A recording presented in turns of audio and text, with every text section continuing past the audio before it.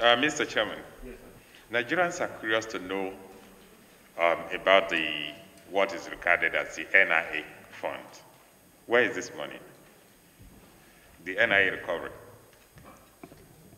As you know, after the seizure of the funds, the Efcc applied for the interim forfeiture of the funds, and thereafter final forfeiture was secured. But all through during the time of these processes, the monies were being kept with the Central Bank of Nigeria, and it was transferred to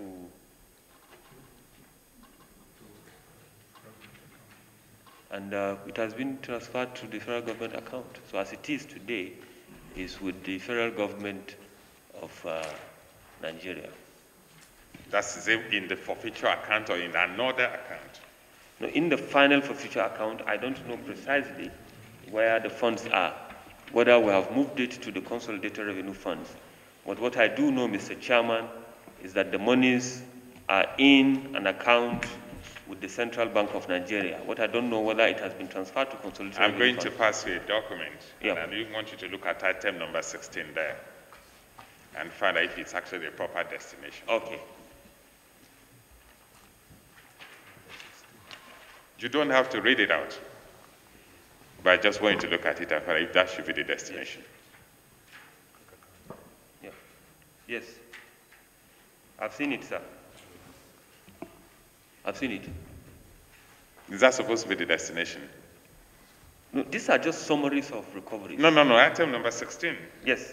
Where you see what you wrote at item number 16, so where it is now. Okay. Where you put beneficiary. Okay.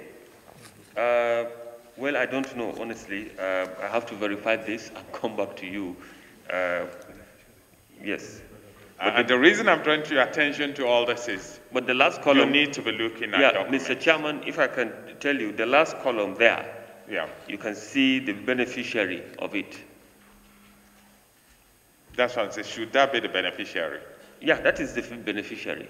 Whether or not this second to the last column is where it's supposed to be is another thing.